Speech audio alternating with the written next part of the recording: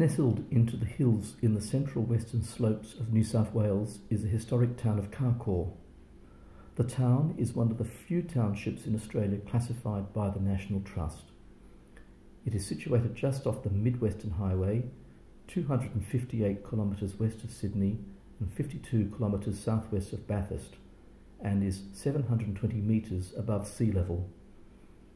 It is located in a small green valley with the township and buildings on both banks of the Bella River.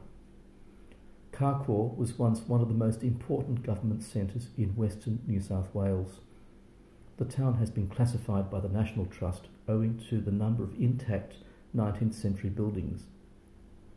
Carcoar is a word of the Aboriginal Gundungurra tribe meaning either frog or kookaburra.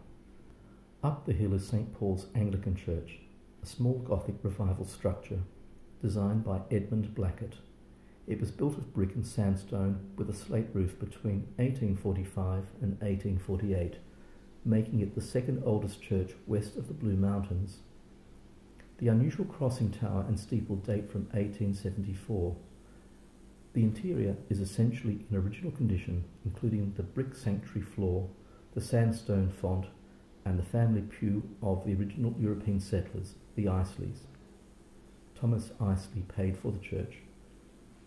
My first visit to this church was in the spring of 1980 when I was 22 years old. I was the accompanist for the St. Gregory Chorale, a Sydney-based choir. No sooner had I started to accompany Bach's Jesu Joy of Man's Desiring than I felt a rush of air come from the lower left part of the organ case. The organ bellows had given way, the result of rodents having feasted on the leather. The show had to go on, and the choir obliged by presenting an unaccompanied program while I sat by helplessly. Needless to say, my deflating experience became a topic of benign humour among the members of the choir.